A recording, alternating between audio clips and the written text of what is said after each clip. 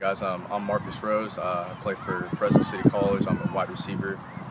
For all you high school athletes out there, grades are #1 thing when it comes to sports or any aspect in life. You need to have good grades to even be on the field. I'm also a person that had to deal with depression, anxiety throughout my life. I overcame that stage with depression. If you have depression, just keep going with it. Eventually you'll get through it. You got to do the things that you love to get through the hard times in life.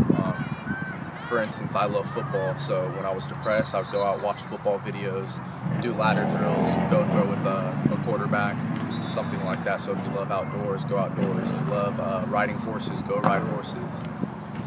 But it's going to take time, whether it's 2 months to 2 years, 5 years, whatever it is, you can get through it.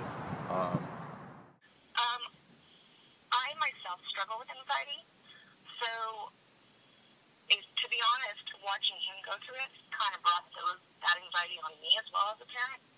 So I kind of went through it with him, and it was hard because I wanted to hide my feelings to stay strong for him, but he could see that I was struggling, so we could kind of help each other, and that was, I think I've learned from him as well. It was very hard. There was, sleepless nights, tears. It was family coming together to pray with him. People were calling him daily. They were calling me daily. And I think it's just trying to constantly reassure him that it was going to be okay. And there would be a good day, and then there would be another bad day where you felt like you kind of were starting all over again. There was times we'd powwow in the living room together. He'd make a little pallet on the floor. Well, I watched Marcus in high school. He was a really good receiver for Christian, and he was playing really good his freshman year.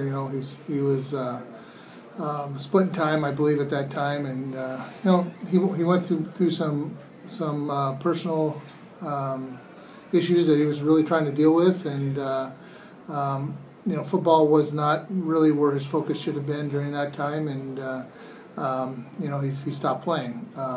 And we totally understood, his situation, but we did miss him that year. Eventually, the depression, anxiety got to me. I ended up quitting football, and I realized that I missed football, so I did whatever I could to get back on the field.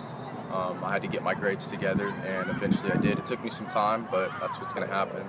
I wanted to get back on the field. I love football so much, so I did whatever it takes to get back on the field.